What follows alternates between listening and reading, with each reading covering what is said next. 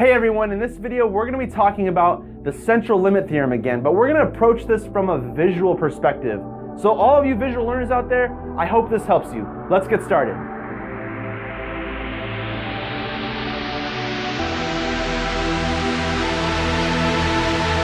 Alright, so we're going to go over to the computer and work through an animation together to try to get a better grasp of what the central limit theorem says.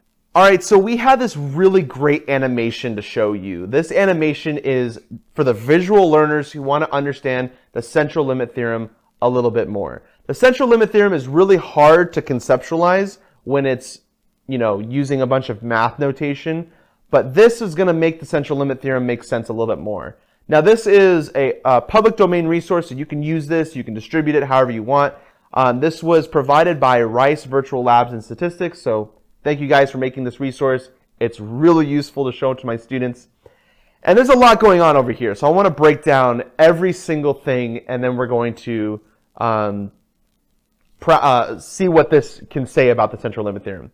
So first off, you have this graph at the top. It looks like a bell curve, right? It's basically a histogram. Now, this histogram has a sample that's essentially infinite, a really, really, really large sample. Let's consider it like 1 million people are in this sample.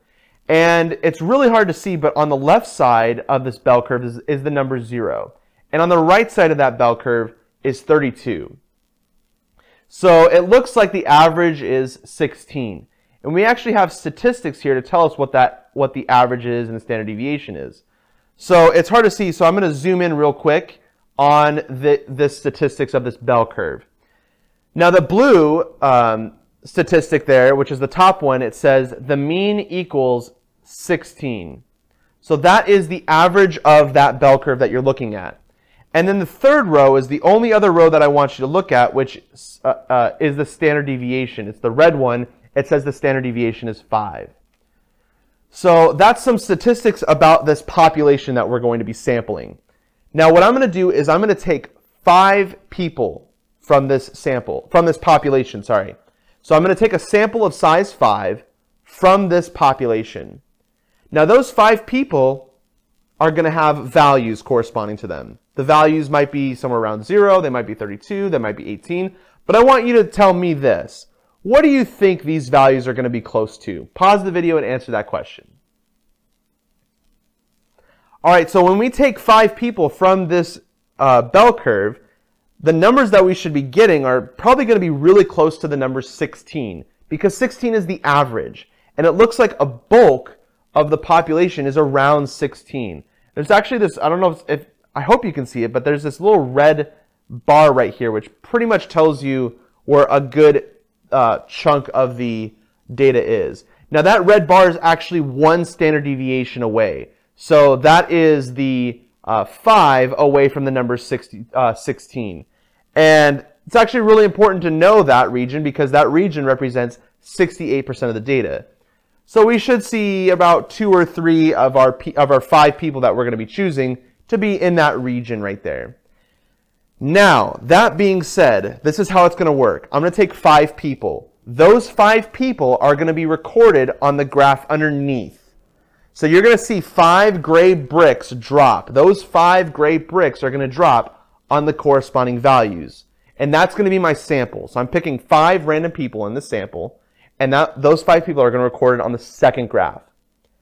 And then the average of those 5 people are going to be recorded on the third graph. And you're going to all see it kind of animated, and I'm going to explain it as it goes.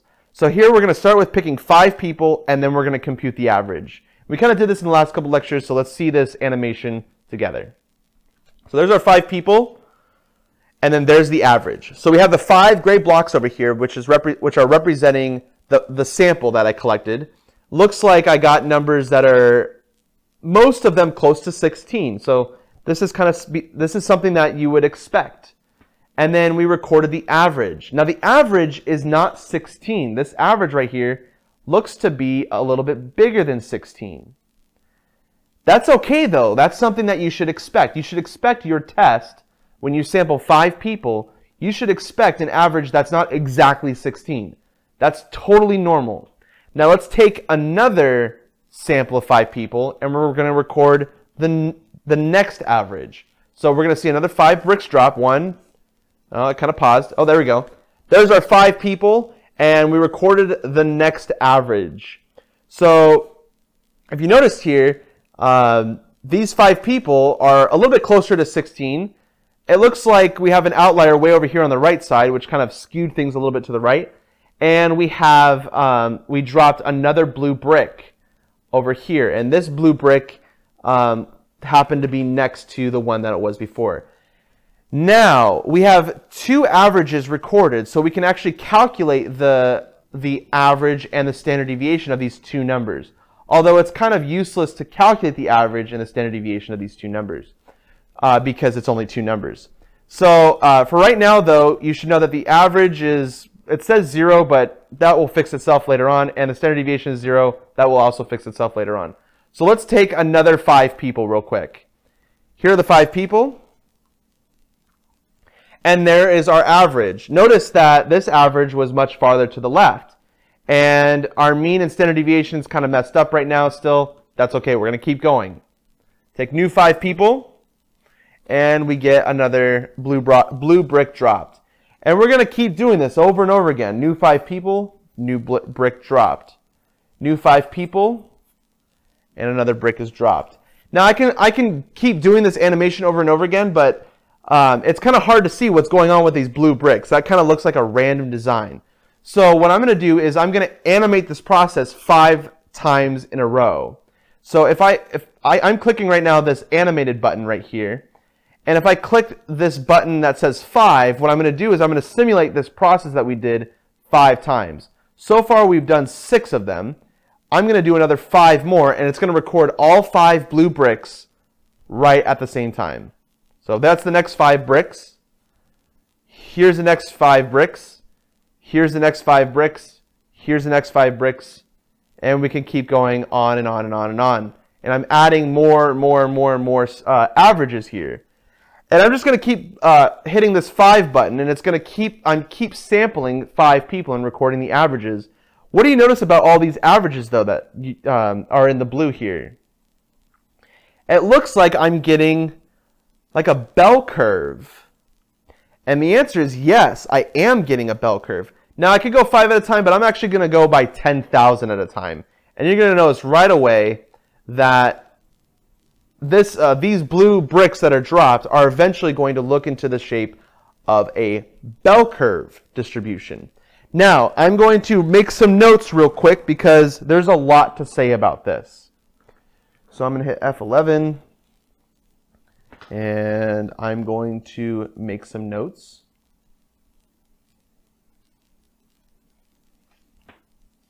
Alrighty, so first off, you should notice that the average here is not 16. It's actually 15.99. But that will fix itself later on. As we add more averages, we're going to eventually get an average of the averages to be 16. So this average represents the average, and this is going to be kind of strange, average of the averages. The average of the averages should be close to the true average, which is 16, but it's not. And that's just because we haven't done enough samples yet. We haven't collected enough data yet. That's okay. This is not the anomaly, though. The anomaly is actually the standard deviation right here.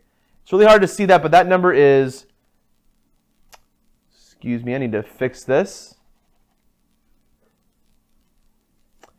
There we go. This standard deviation says 2.24. But the standard deviation here is 5. That's a little strange. The standard deviation is different. Now take a look at this. I've been taking a sample size of 5. Right here, this says that my sample is 5 units. Meaning I'm taking 5 people from this group here. I'm taking 5 people from here, and those bricks are dropped here, here, here, let's say, maybe one here, and another one here. And so those are my samples of 5. Now, interestingly enough, if you take this standard deviation 5 right here, and you divide it by the square root of 5, you're going to get 2.24. Now this is not like coincidental. This is actually intentional mathematics, but let's test that. I'm going to take 5, divide by the square root of 5. And if I hit enter, I get 2.236, which rounds to 2.24. That's kind of interesting. The mathematics behind that's a little bit complex, but we're going to be talking about this phenomenon right now. I just lost my pen, and I just found my pen. All right, let's get back to this animation because there's just so much more to say about this animation. So I'm going to go back to the animation, and I'm going to clear everything. So in this case now, I'm going to, instead of taking a sample size of 5, I'm going to take a sample size of, let's do 10 this time. So here I'm going to take 10 people. Here are my 10 people. And then there's my average. And my average looks to be really close to 16 this time. So I took 10 people, and those are my 10 people. And it looks like my average was recorded here, and it looks to be really close to 16. Let's take another 10 people.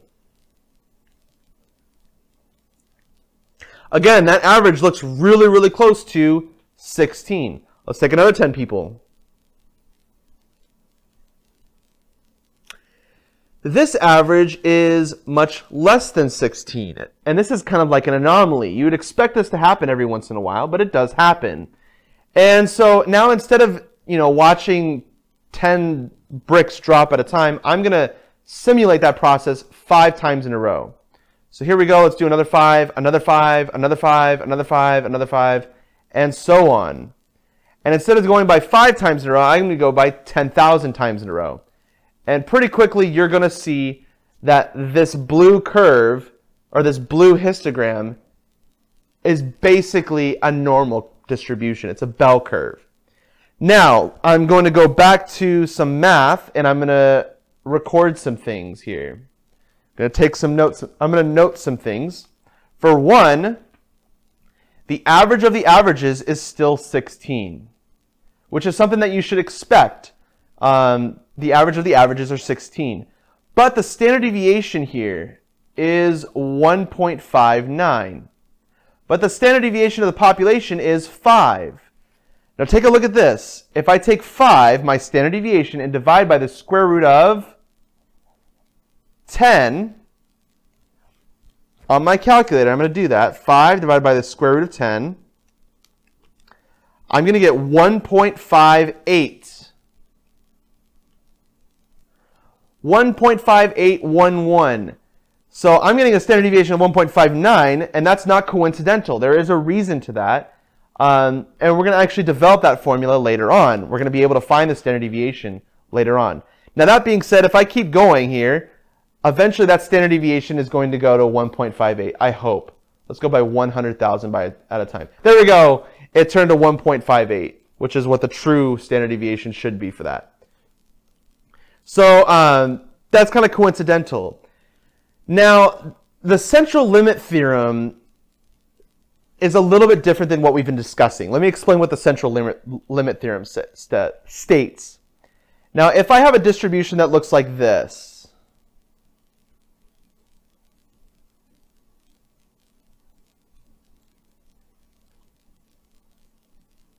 there we go.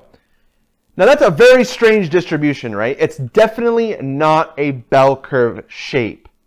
So I'm going to clear the lower 3 real quick, and I'm going to start gathering a sample here. Now I'm going to gather a sample size of 5 again, and I'm going to animate this. So in this case, those are my 5. Now my average of this distribution, it says 16.84. Now 16.84 is somewhere around here, and so this blue dot is pretty far away from that. Let's do another 5. Here's another 5. And it landed over there, which is a little bit to the left of 16.84. Let's do another 5. There's another average recorded. Now I'm going to repeat this simulation over and over again. And let's see if we get something. It looks like I'm getting a bell curve. That's really cool. Let's go by 10,000 at a time.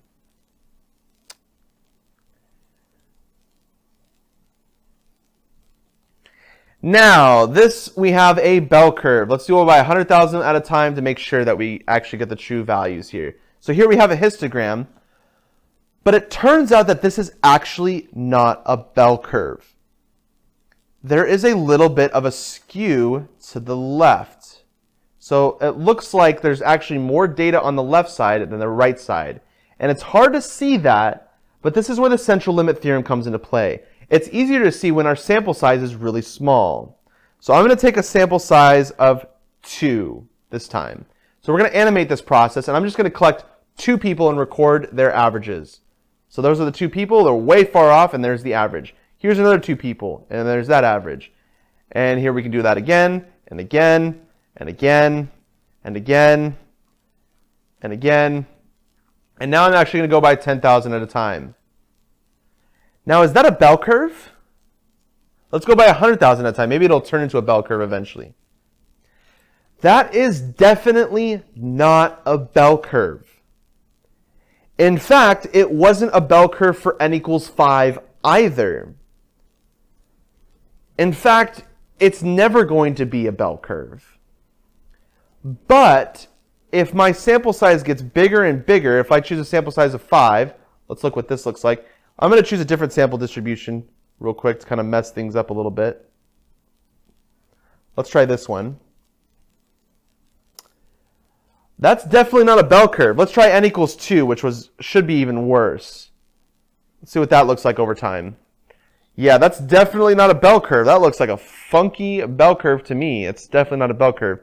N equals 5, let's see how that looks like by 10,000 at a time. Still not a bell curve. Let's try n equals, what's the next one here? N equals 10. Let's see what this would look like. That looks more like a bell curve. It's getting there. It's getting much better, but it's still kind of off a little bit. Let's go to n equals 16. Yeah, that's looking a lot better. Oh, there's still it's still not a bell curve. It's still a little bit skewed to the left.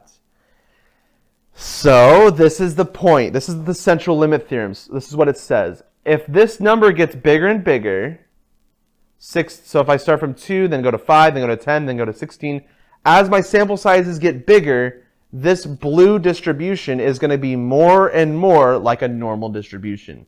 And that's what the central limit theorem states. Now, side note, this was n equals 16.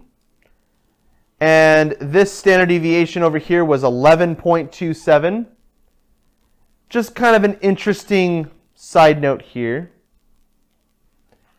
But if you take 11.27, which was this standard deviation of the population, and divide it by the square root of 16, my sample sizes, I should say, this gives me a number, what is that? 11.27 divided by the square root of 16 is 2.8175. And what do you know? That happens to be the standard deviation of this curve right here. And notice, this isn't even a bell curve. That formula still works, which is really weird, really bizarre. But we'll talk about that formula later on in some other lecture. Thank you guys so much, and I'll see you in the next lecture. You just watched a video from More Learning. We provide free math videos, and we offer many online courses. We also provide free math tutoring via YouTube Live every Thursday and Sunday at 9 p.m. Eastern Time. Make sure to subscribe to our YouTube channel and like this video to get access to all of our free content. And put a comment in the comment section if you have any math questions. Check out all of our courses on amorelearning.org.